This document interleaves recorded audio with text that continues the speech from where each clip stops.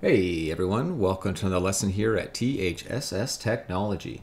Today we're going to keep building on our little auto battler game here by adding a knockback script. So right now we have our player kind of moving around and we're able to move the enemies, our health bar is working, it's all looking good.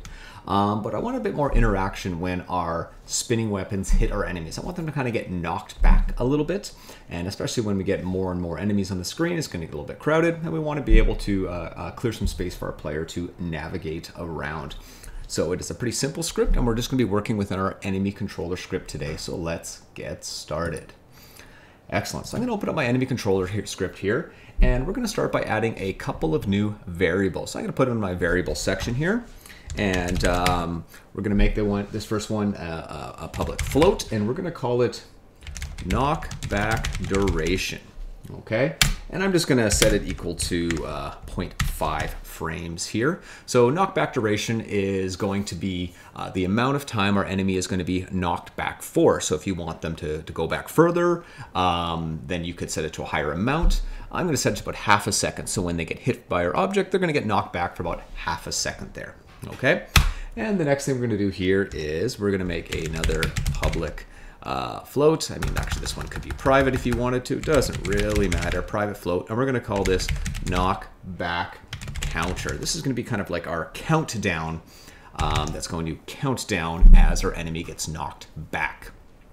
Okay, so now we're going to go down into our public void here where our enemy takes damage. Okay, so we have our enemy health script here that we did earlier. And what we're going to do here is, just going to go into here, let's put a little bit of space in here. And what's going to happen is when we take damage, so when our enemy gets hit, that's when we want to start down our counter. So we're going to set our knockback counter equal to our knockback duration. So when our enemy gets hit and it takes damage, our counter is going to be set to this 0.5f. Half a second. Okay, so that's anytime our enemy takes damage, the knockback counter is going to be set to half a second. And like I said, you can adjust that variable to whatever number you want for however you want them to be knocked back for. And we're going to do a little bit of a cheat here in order to kind of get our enemy to get knocked back. You could use the rigid body, you could add some force through an impulse or something along those lines if you wanted to.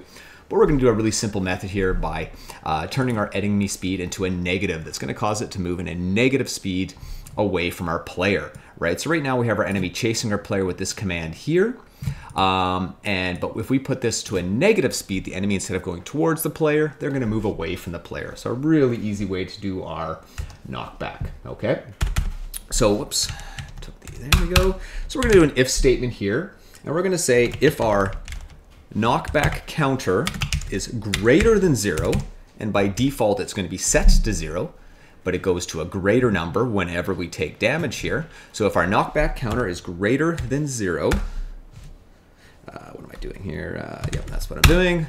Now let's create the code here. So when our knockback counter becomes greater than 0, I'm going to take my knockback counter and we're going to minus equals time dot delta time.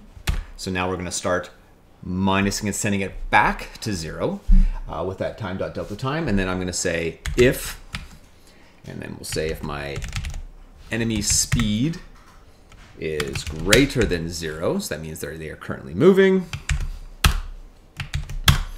So if our enemy speed is greater than 0, we're going to take my enemy speed,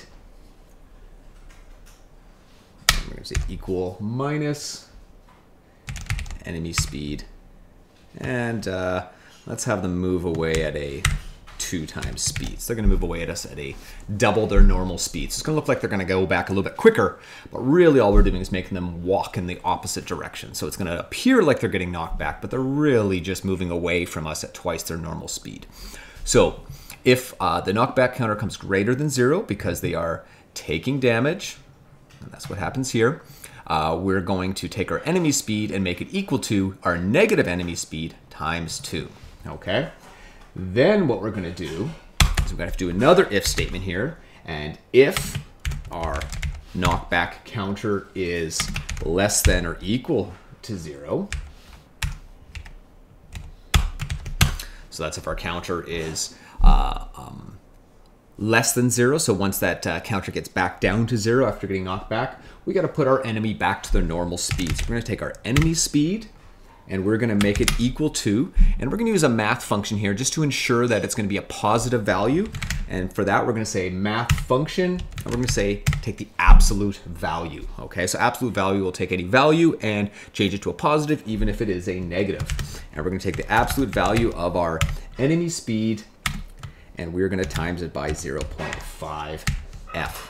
Okay, the reason why it's 0.5 is because we double the speed here, and this is going to half the speed, which is going to put it back to its original speed. So if you wanted them to go at a higher rate here, at a higher knockback speed, you're going to want to make sure you adjust this value as well. Okay, so everything should be working there, and let's go test it out in our game. All right, let's scripts compile. It's going to load up here. I got my enemies spawning from 2 locations now. And look, they're kind of moving back when they get hit now. And it makes the illusion like they're getting knocked back, but they're really just moving away from the player at twice their speed. Perfect. So our knockback script is looking good, and that's another neat little functionality we've added to our game. Thanks, everybody. We will see you all later.